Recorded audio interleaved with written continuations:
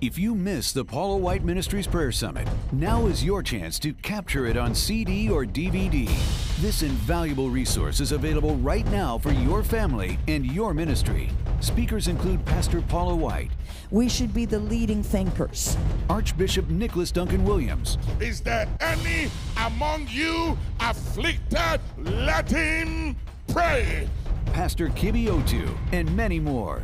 You will not only learn the true power of prayer, but also teachings on apostolic ministry, vision, the supernatural, seasons, intercession, legacy, and so much more. Call, write, or go online right now. And for your ministry gift of $35 or more, we'll rush you the Prayer Summit series on 5 CDs. Or for your ministry gift of $40 or more, 5 DVDs. Don't miss this opportunity to get these life-changing messages by some of today's leading generals in the body of Christ. Prayer works. Order today.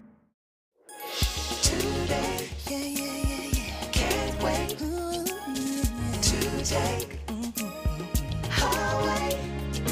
All the things confronting you, they'll never get the best of it. Home begins with Paula White today. If you're ready for your life to be radically changed, prayer is the key. It is the vehicle that moves the mountain. Nothing happens in the earth realm without prayer. That's why John Wesley said, it seems as if God's limited. He has no limitations, we know that.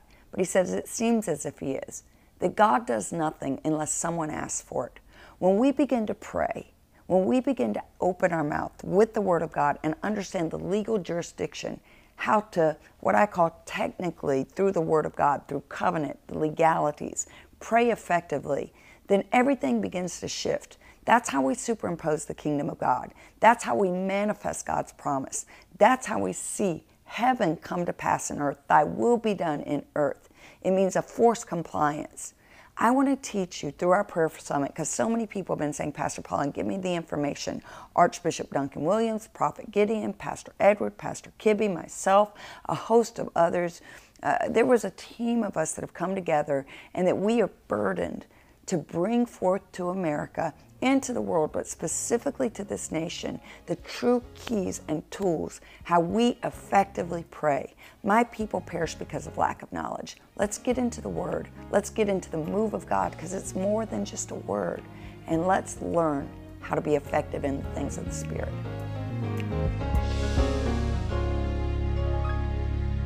Tell to somebody and say, prayer works, prayer works. All you got to do is to pray, and you will know that prayer works. All you got to do is to stop crying and stop talking and stop yelling and stop murmuring and stop complaining, and you go to the place of prayer, and you will know that prayer works. You believe it, shout yes. The Bible says in the book of James chapter 5 and the 13th verse, the Bible said, is there anyone among you troubled? Is there anyone hearing the sound of my voice troubled? And is there anyone in pain? And is there anyone afflicted? Is there any among you offended or troubled or afflicted? The Bible said, don't cry. Don't talk about it. Don't tell everybody in town that you are in pain, that you are afflicted and you are troubled or you are wounded. The Bible said, is there any among you afflicted? Let him pray. Somebody shout prayer, prayer, prayer, prayer. There is something about prayer, and something happens when we pray. And hear me, you have not yet prayed until you pray with prayer. And you haven't prayed, are you hearing me? Until you pray to the point that in prayer you pray. Are you hearing me, somebody? And you haven't prayed until you pray to the point where you pray until you pray. Because prayer is the vehicle that moves. and carries from eternity into time what God has prepared for those of us in time. Somebody say yes. And the Bible said, is there any among you afflicted? You see, what the enemy has succeeded to do is for us to complain about the pain, talk about the affliction, tell everybody how troubled we are and what we're going through, and we have it. Everybody say, you don't know what I've been through, and you don't know what I'm going through, and you don't know what I'm going through. Stop talking about what you're going through and go into prayer, and it will break and it will turn around. And I dare you that hears the sound of my voice, it doesn't matter where you are, if you will just stop talking about it and get to the place of prayer, you will see the hand of God move on your behalf. Somebody shout yes. I feel something right now. And I command the captives to be released right now. I command those who are afflicted by the enemy to be released right now. I command the captives of hope to be released right now. I command chains to break right now. I command demon spirits and principalities and powers in the name of Jesus. Loose your captives, loose your griefs, loose the sick, release our finances, loose nations, release communities, loose churches, release that pastor, release that pastor's wife, loose that boy, loose that girl in the name of Jesus. Somebody say yes. Say yes. Say yes. Sit down 2 minutes. The Bible said that Job was in a difficult situation for 9 solid months. He lost 10 of his kids. And the wife turned on him, and his friends, his brothers, and his sisters, and his acquaintances turned on him. And for 9 months, he did everything but prayer. He cried, he blamed God, but he didn't curse God. And said, God, why me? And why have you brought me this evil? And why have you allowed all this to happen? But the one thing that he needed to do to turn his captivity, he never did. And so let me tell you something. When you're going through affliction, because you see, prayer is the prescription given for affliction. And it doesn't matter what you do. It didn't say when you are afflicted, play Christian music. It didn't say put on praise and worship. He didn't say listen to gospel music. He said, is there any afflicted among you? Let him shut down your cell phone and put everything to a standstill, and you get to the place of the secret place of the Most High. For the Bible says, he that dwells in the secret place of the Most High shall abide under the shadow of the Almighty.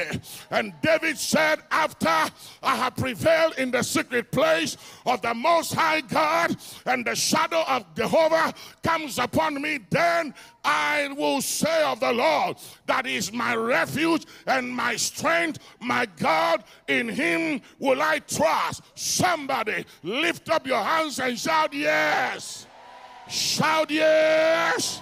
Shout yes. What is the secret place of the Most High?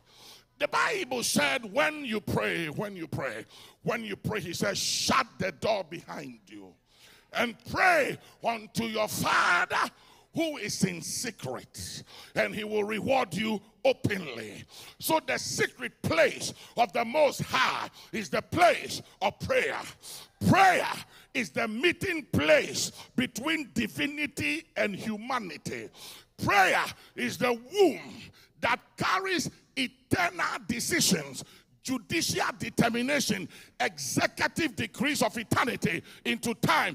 Prayer, like the womb of a woman, carries a seed of a child and births it to the earth. Prayer is that womb that brings out of the supernatural into the natural what exists for you and I. So when we don't pray, nothing moves and nothing happens. That's why John Wesley of the Methodist movement said, it seems to me that God does nothing until somebody prays. Hear me? For 9 months, Job struggled with unanswered questions on his mind. For 9 months, he was lonely. For 9 months, everything fell apart. For 9 months, he was a reproach, a proverb, and a byword. For 9 months, everybody said Job was finished. For 9 months, everyone wrote him off. For 9 months, he was a disgrace. For 9 months, he faced all kinds of mockery. And for 9 months, he had a sense and a feeling of powerlessness and hopelessness, and still did nothing. Then suddenly, somebody say suddenly, suddenly. I'm not feeling you. Say suddenly, suddenly.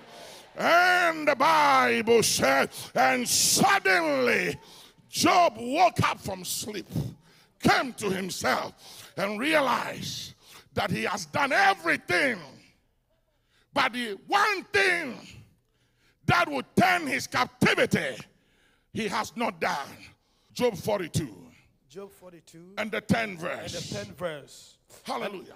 And the Lord turned the captivity of Job when he prayed. When was his captivity turned? When he prayed. Come on, somebody talk to me. When was his captivity turned? When he prayed. I still can't hear you. When was his captivity turned? When he prayed. When was his captivity turned? When he prayed. And God turned the captivity of Job when he prayed, and gave him twice. If you will pray like you ought to pray, every one of them, I see them coming back again.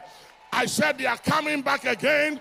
They will change their mind, embrace you, and they are coming with silver, they are coming with gold, they are coming with comfort, they are coming with acceptance, they are coming with favor, they are coming with money. Shout yes. Yes. Look at the 11th verse. Then came there. Then came. Say then. Then came. It was when he prayed that his captivity was turned. What does that mean? It means that if Job had prayed earlier, if he had prayed earlier, he would have got short the affliction. So what happens when we go through affliction and we don't pray? We prolong the affliction.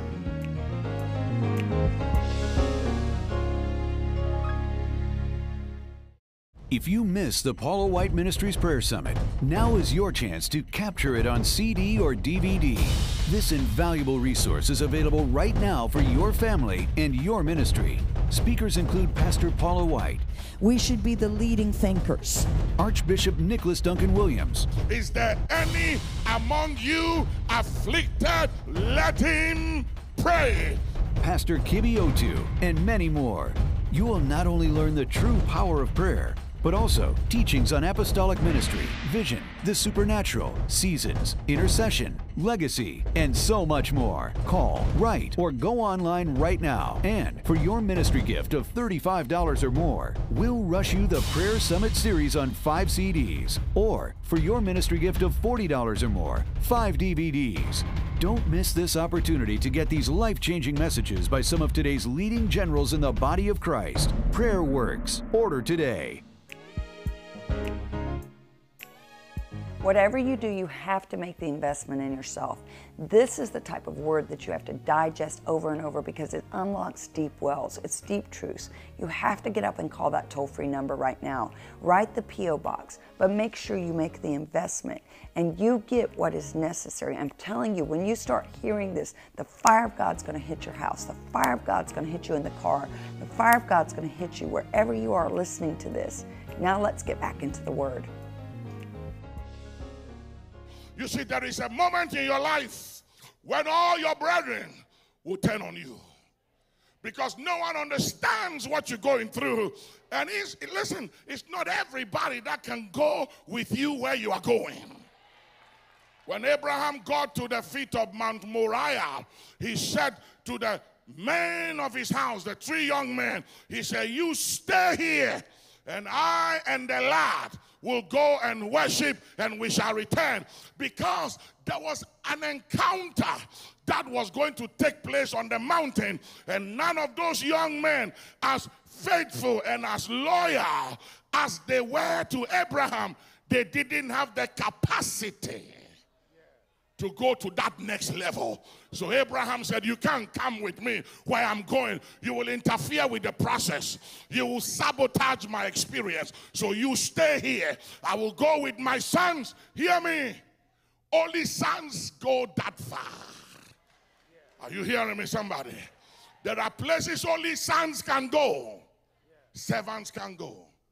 Only sons. That's why 50 sons of the prophets stood at the other side of Jordan. And it was only Elisha that could go that far with Elijah, because Elisha was not a son of the prophet, but he was a son. He wasn't just a son of the prophets who were just standing as seers, but this was a different son. He was a son that served his father. He was a son that serves his father. He was a son closer to the father and was willing and ready to pay any price for the anointing. There is a price to pay for this anointing. It doesn't just come by laying off of hands. I was in Singapore some years ago, and there was such great, tremendous move of the Holy Ghost. And a young man walked up to me, and he said, I want some of what you have on you. And I looked at him in the eye, and I said, young man, you don't know what you're asking for. I said, can you pay the price for this oil? I said, this oil provokes devils. I said, this oil attracts demons. I said, this oil will cause demonic reactions. I said, this oil will activate demons. It stirs them up, and they can't hide. So they show themselves. They must manifest. I said, can you handle this thing? He said, let me pray about it. Are you hearing me, somebody? Ain't everybody that can handle this. If Job, ladies and gentlemen, if Job had prayed earlier, his captivity would have been turned. And he would have had twice as much as he had before. But that is the problem of the church. When we have crisis, the first thing we think about is an attorney. An attorney. Get me an attorney. Get me the best attorney in town. You need the best attorney. But demons have no respect for attorneys. Are you hearing me, somebody? I said the other day that thank God for those scan machines at the airport. When you're going through security, you have all those scan machines over at the airport. Those machines don't have the capacity to locate and to pick at demons. They can just locate men, but they don't have the capacity to pick up demons. Are you hearing me, somebody? It is only the believer with the Holy Ghost and that have developed the capacity of discerning of spirits that can locate and tell what a demon is from a human being. Are you hearing me, somebody? Say yes. Yes. Sit down for 2 minutes. The Bible said that when Job prayed, God turned his captivity. Somebody here needs the turning of your captivity. There are churches that needs to be turned around. There are businesses that needs to be turned around. There are finances that needs to be turned around. There are marriages that needs to be turned around. There are sons that needs to be turned around. There are daughters that needs to be turned around. There are grandchildren that needs to be turned around. But the turnaround is not coming until you stop doing every other thing and get into prayer and begin to pray like you've never prayed before. Somebody shout prayer. Prayer. Go ahead. Then came there unto him all his brethren, All his brethren. and all his sisters, And all his sisters. and all they And all they that had been of his acquaintance before. that have been of his acquaintance before. You know, Paula, there is a moment in your life that folks who loved you before, who were for you before, will have to give up on you and turn on you. Because unless they have the spiritual capacity and revelation and ability to see the outcome of your circumstances and the outcome of what you are going through and why you are going through it, they have to turn on you. There are people that have been with you all these years, this time around, unless they step up to a higher level in the spirit, they can't come along with you. Because if you try to bring them along, they will bring you down. So you have to cut some people loose so you can go where God is taking you. Somebody say, cut me loose, cut me loose. Cut me loose. Somebody say, cut me loose. Hey! Ikabahashataha.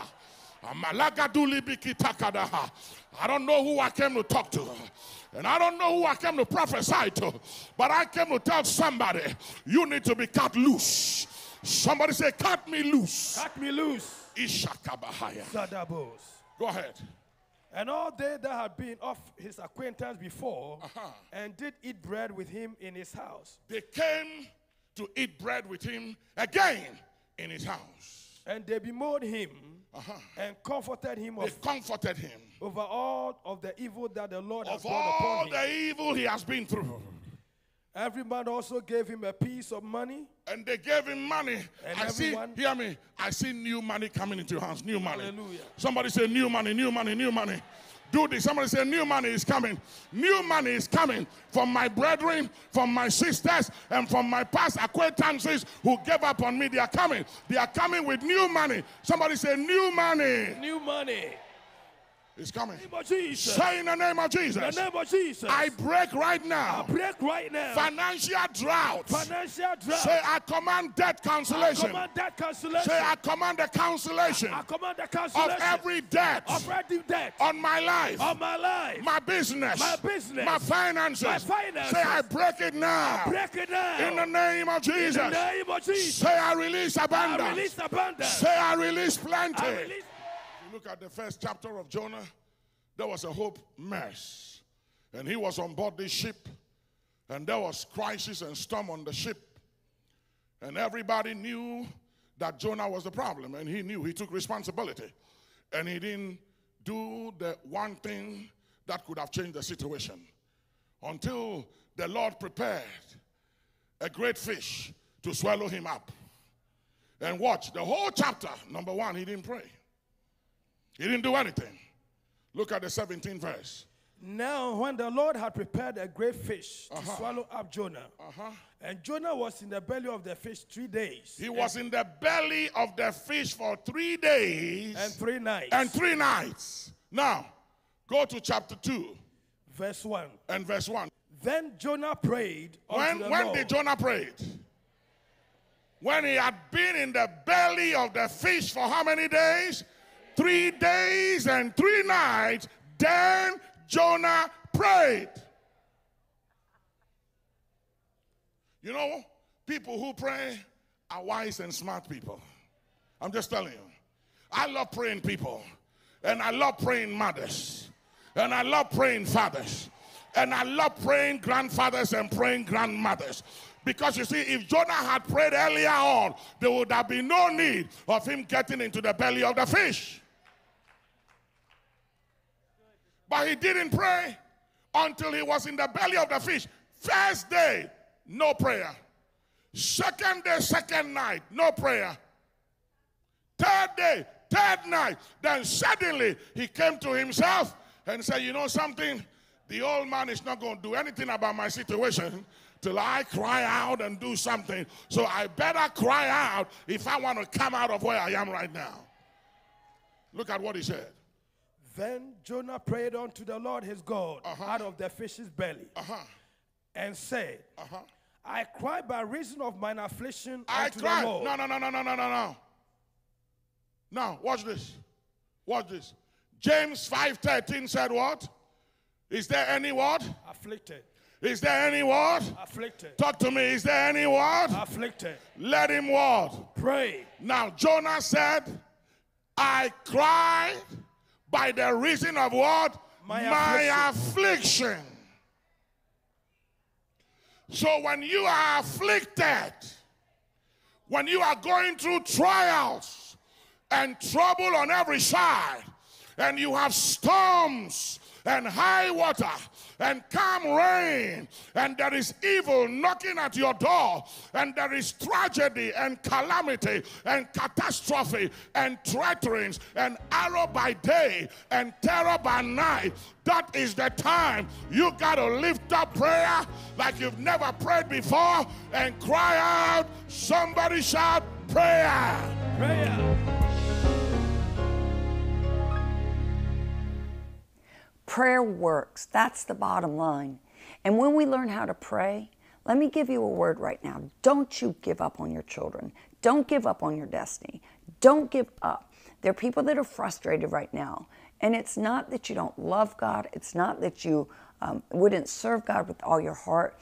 But the enemy knows if I can keep them veiled, I can keep them ignorant, unlearned, in a deceptive place, bewitched with doctrines of devils, then I'll keep them defeated. But prayer works, and we are going to teach you how to effectively pray. So in the name of Jesus, I pray today, according to Ephesians 1:17 and 18, that the eyes of your understanding would be enlightened, that you may know the hope of the riches of the glory, of the inheritance of the saints, that God has great things for you, and He's going to remove the veil, that when you begin to speak, mountains move, manifestation happens.